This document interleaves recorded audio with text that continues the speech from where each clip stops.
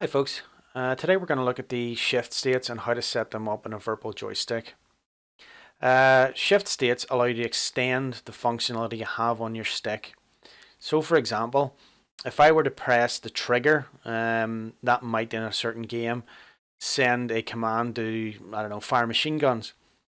And a shift state will allow you to hold a button down and, for example, press the same trigger again, and it will fire a different command into Windows, and then you might configure to fire the cannons. So basically it extends the amount of functionality you have on the stick with the finite amount of buttons you have upon the stick. First though, you need to pick a button which you're going to use as your shift modifier, and that will be exclusively what that button will be used for.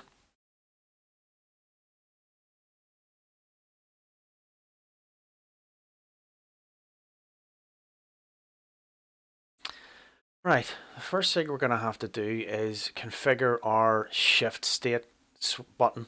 So it's basically we're going to sacrifice a button on the joystick and use it exclusively for doing this shifting between different shift states. So the button I have chosen to use in my current configuration, I'm using a Warbird base with an MT50 grip, is button 4. Physical button 4 corresponds to the little pinky switch. It's a good choice for a shift state button because it's very easy to hold that button in and press all the other buttons in your joystick. So the first thing to do is find it in the list. So here it is here. It's physical button 4 bound to logical button 18. Double click on it, hit clear, and then save. So that basically stops physical button 4 from sending any commands up to Windows because we don't want it to do that. Next, we're going to configure the shift states. So on this row here, we'll type in 4. On the row below it, we'll type in 4. And we'll set this to on. So how this reads, when button 4 is not pressed, then we're going to operate in shift state 1. And this line here basically means when button 4 is pressed, we're going to operate in shift state 2. So we'll just save that back to the device.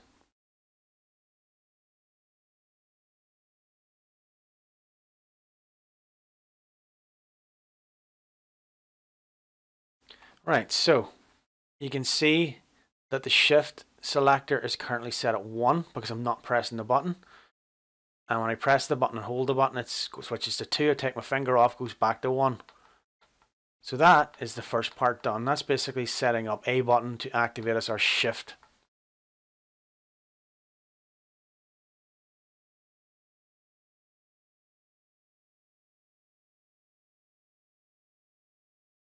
Okay, so we've configured our shift modifier button. Now let's configure some keys to work along with it.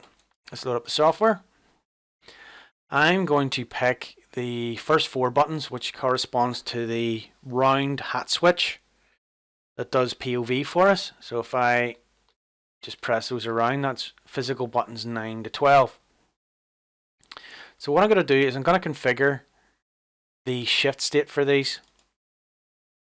So I'll just set shift to 1.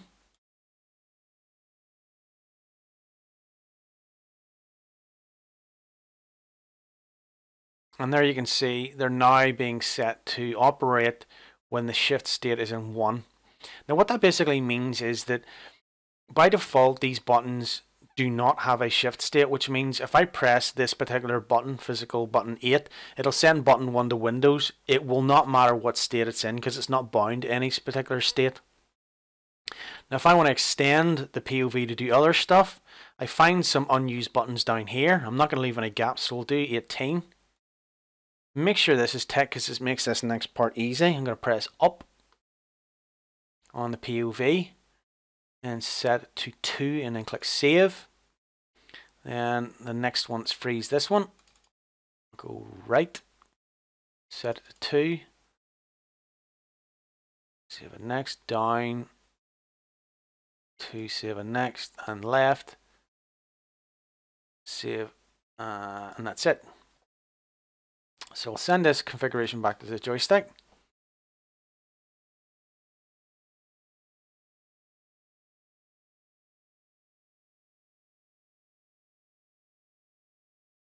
and I'll bring up the Windows joystick monitoring. Okay, so here we go. Right, let's have a look at this. Now what this basically means is whenever I do not have the shift modifier pressed, I want you to send these button presses which correspond to the POV over here. So I'm just going to move the POV and you can see it operates normally. Now this time I'm going to do the same thing and I'm going to hold down the shift modifier. And you'll notice that these other buttons light up. The same buttons are lighting up in both instances, but the logical buttons that are being sent to Windows are different. So we've extended the amount of buttons we have on the joystick by using these shift states. And that's the basics of it.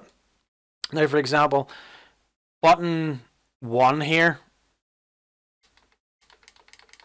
which is our standard trigger, it operates regardless of me having the mode on 1 or 2. And that's what basically this dash means in here. It means it's not configured for either mode, so it'll operate all the time in either shift state 1 or shift state 2.